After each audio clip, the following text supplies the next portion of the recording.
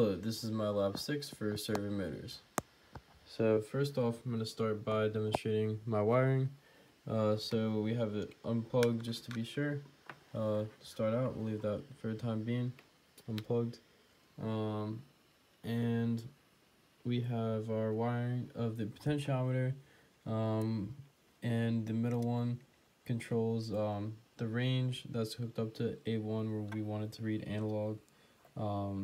So it has a range, and then also we have our servo motor, which mine came from the Arduino Uno kit. We have this wired up. The yellow one goes to our digital pin, and that will be, we want our digital to be an output. So, and then we have a ground, common ground for the potentiometer and the servo motor. So for the code, we have some variables declared at the top, and then so basically we're going to, as stated before, we're going to want to define pin 5 as output for the servo motor, and for our input we want to have that be the potentiometer, which is hooked up to pin A1. Because we're going to want to control the range,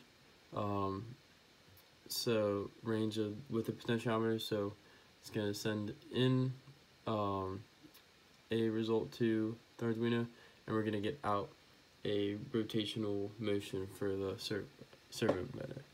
So basically we want the potentiometer, we want to read those values, so we're going to do an analog read.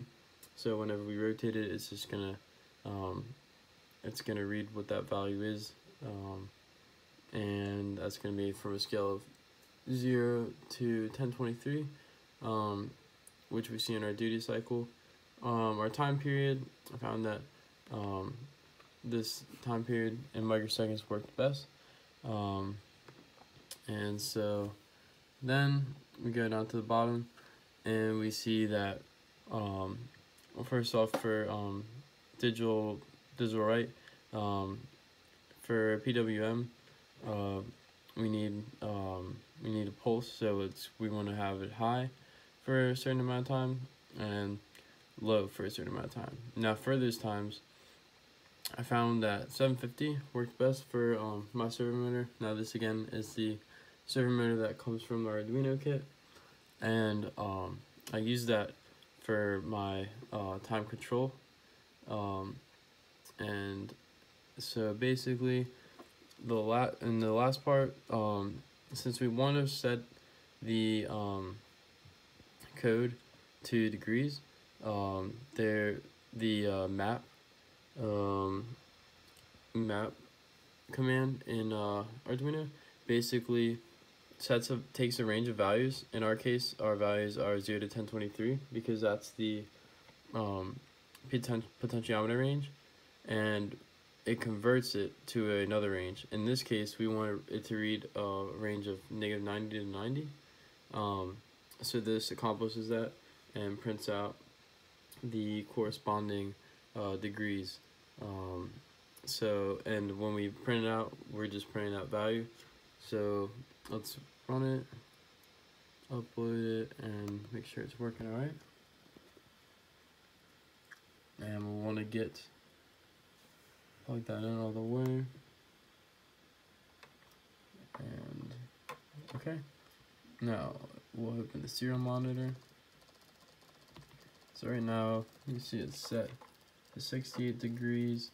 Now if we rotate it towards the middle, so straight up, it's about almost 0 degrees right there. Okay, now we'll rotate it all the way to 90, and that is 90 degrees. And if we want to rotate it all the way to the other angle, we can accomplish this at -90, and that's all the way to the right. And that's about it. Thank you.